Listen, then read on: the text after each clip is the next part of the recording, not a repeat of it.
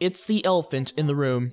As much as we all would like to ignore it, the impact of COVID-19 on student mental health is irrefutable. A study done by the CERU shows that the rates of anxiety and depression within US students have more than doubled compared to last year. Many students at the Bay have felt the effects of the virus hit close to home. It's definitely got me down a bit. I've got my license to drive, I've got friends I could be hanging out with, places I could be going to, and they're all closed. It just leads to a lot more free time that I don't have a way to spend. Social distancing measures and the uncertainty over when we'll all go back to normal are frustrating to everybody, and as a result, Broward County Public Schools have installed an online learning platform for all students. At least for me, I like face-to-face learning, online. You don't really process the information, you're not as intrigued, I guess you could say. You can't get feedback as easily, and you definitely can't ask your classmates for help if you need something.